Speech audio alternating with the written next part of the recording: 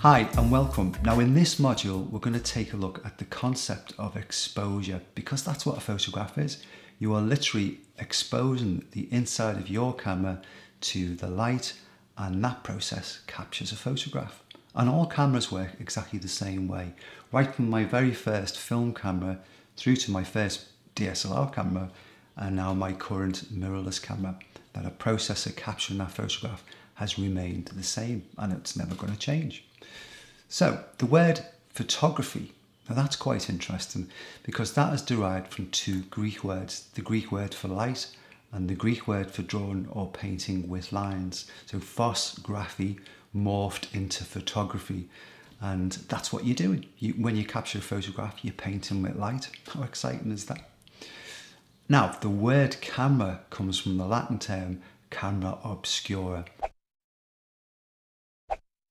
Now let me explain all about camera obscura, and when I do, you'll see how easy it is. That process of capturing a photograph is really simple. So what is camera obscura then? Well, camera obscura is a dark chamber, a dark structure. So imagine some sort of chamber or structure that's completely dark inside. And if you put a small hole in one of the surfaces, light will pass through that hole and be captured onto the surface facing the hole.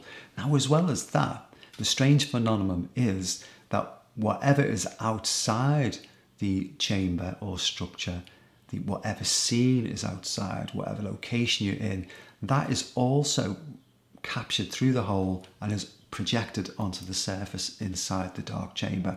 It sounds like a bit of witchcraft, doesn't it? But that's what happens. Now, I can't explain why that happens. It's a phenomenon. But as I say, whatever is outside the structure, whatever scene, or even a portrait, it doesn't really matter. Whatever is in front of that hole, external to the chamber, actually finds its way into the chamber and is then projected onto the surface facing the hole. And that's brilliant, isn't it? Now, centuries ago, artists used to use this technique to create wonderful artwork.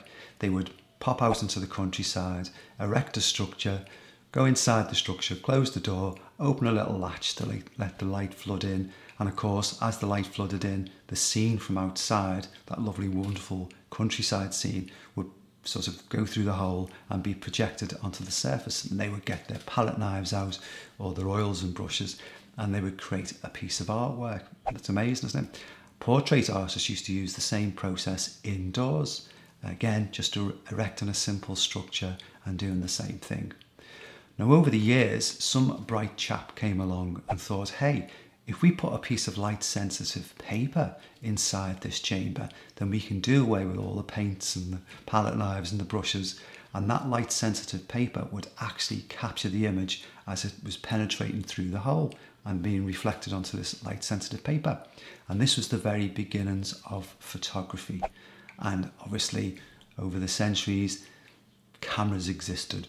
Somebody came along and said, hey, if we put a roll of light sensitive film, then we can take multiple images. And that process of how you capture a photograph all derives from camera obscura.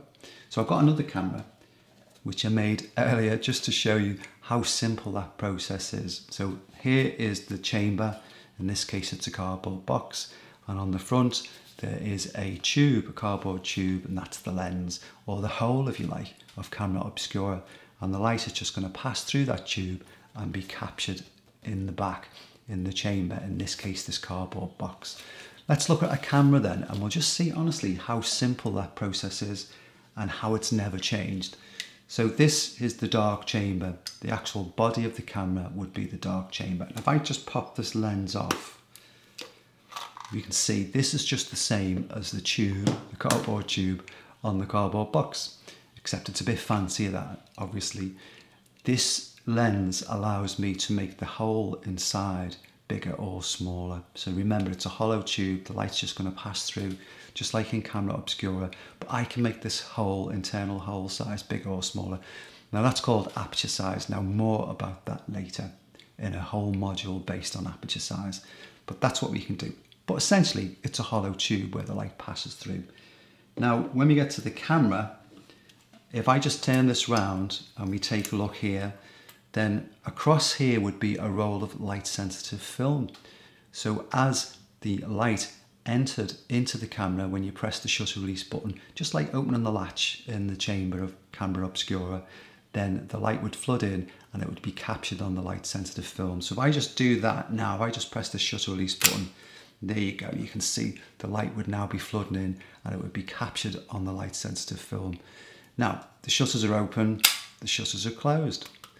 More on shutter speed later, because that length of time the shutter stays open is controllable by you. You can determine how long that stays open for, but more on that later in a future module. But that is how simple it is. So Camera Obscura is used when you take a photograph with your modern day camera. Now, obviously, moving forward to a mirrorless camera or a DSLR camera, that process is exactly the same. However, there's no roll of film or light sensitive paper. We have a sensor that is sensitive to light.